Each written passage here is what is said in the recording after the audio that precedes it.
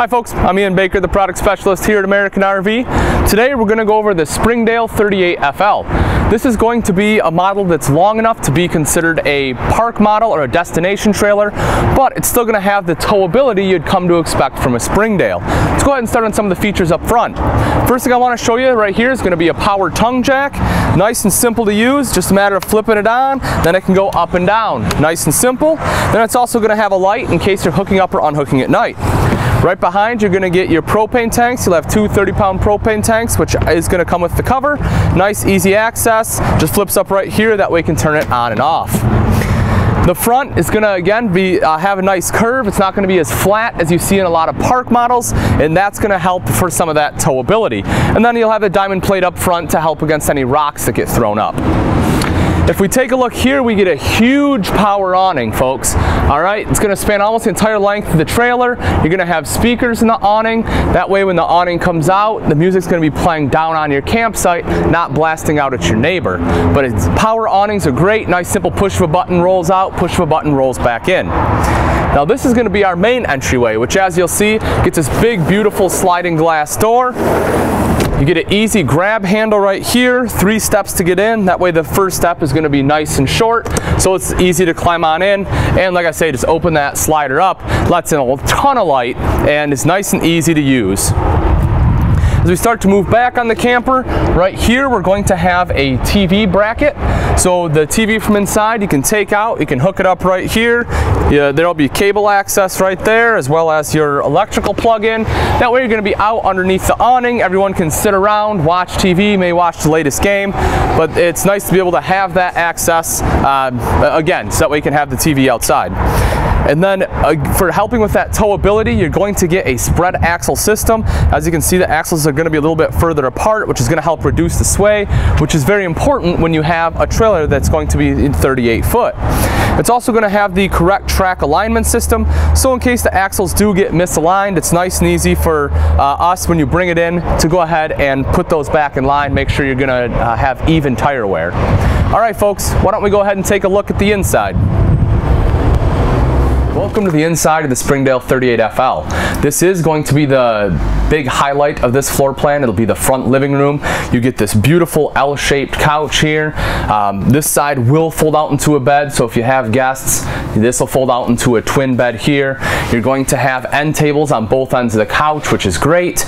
And then you have a direct shot right here at your main entertainment space. So you're going to have this beautiful brick surround. You have the fireplace that not only is going to look really nice, but it is going to be functional. It'll have a nice flame on there. It'll be electric, and it's going to be electric space heater, so it will kick out a fair amount of heat. Then above, you're going to have your sound bar, and it's going to finish it off with a 39-inch TV that will be on a swing arm, so you can get a perfect angle as you're sitting on the couch here, or maybe you want to turn that out so you can see while you're cooking, prepping food in the kitchen. You can do that as well. Also, in the front of the trailer here, we do have some great storage space up top. That's going to run along the whole width of the trailer, and of course you get some lights here as well. As we start to move further down the coach, we're going to have another couch going to be right here. This is going to be a slide out, so it really opens this space up. All right, great shot to the front. More storage up top here. We have lights. Of course, we have windows all the way around. This couch is going to fold out into a bed as well. So you can sleep 2 here. You can sleep 1 on the couch up front. Your dinette, this will drop down into a bed, and you're going to have a bed in the bedroom as well. So plenty of sleeping space in this unit. And again, this is nice and easy. Just pull this right here, the bed will drop right down. It's going to sit right here, and again, that'll make into the bed. Also, underneath the dinette, underneath the seats, you're going to have great storage. That'll be on both sides, nice and easy access. Just pop the doors right open. On the end here, more storage. Look at that. They expect you to spend some time in here. Again, you know, this can be used as a destination model, so you can take it somewhere. If you have a seasonal lot, just park it on the lot. They expect you to have a lot of stuff, so they're going to make sure you have all the storage amenities you're going to need. Like this right here, a residential refrigerator and freezer. Take a look at that, folks. There's a ton of storage in there. They know you're going to be here a while. They want to make sure you're going to be able to carry enough food with you. As we move into the rest of the kitchen, you'll see plenty of countertop space here. We're going to have our three burner stovetop, our oven underneath. Above that, we'll have a fully functional hood with our light in there as well, and then our microwave. It says here this unit weighs about 8,500 pounds, so if you have a 3/4 ton pickup, again, you can pull it very easily. Great storage up top here. Light underneath, and then you'll notice we're going to have a plug-in here and a plug-in here. They want to make sure if you have an electric skillet or anything else that you're going to be using in the kitchen, you have plenty of places to plug it in at. A very large single bowl sink. I really love having single bowl sinks when you're talking about park models, because generally you're going to be using residential cookware, and if you have the split bowls, sometimes they're just not big enough to fit your big residential pots and pans in. But with the residential sink, it's nice and easy. Put it in there, nice high-rise faucet, simple to do the dishes.